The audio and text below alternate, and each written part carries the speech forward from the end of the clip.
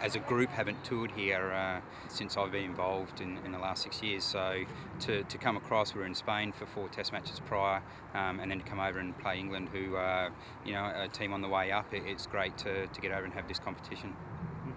I think last time you played sort of England GB was at the Olympics, wasn't it? When it was a draw, wasn't it? Yeah. And it was quite an important game for GB to draw. So, I mean, America very much an improving side, would you say? Oh, I think we're very much in the same boat.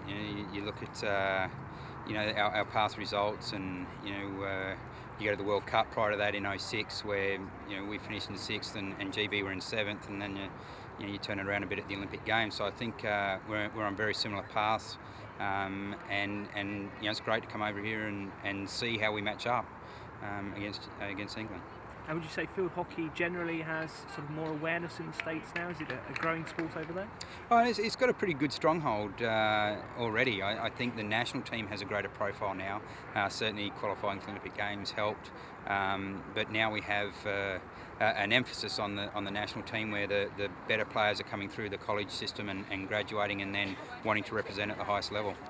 Because I think you guys, I mean, I know it's my knowledge is a bit out of date now, but you went to the White House to visit President Bush, didn't you? Yeah, we did. It's just being an Australian and getting caught up in all the traditions that they have, and it was a big buzz for the girls and for me for that matter. But they enjoyed being at the White House and being able to meet the president, and it's a little bit of a surreal situation, but it's a piece of America that they pride themselves on. It's good fun. Has Barack Obama been on the phone yet? No, he won't return my calls. All right, okay.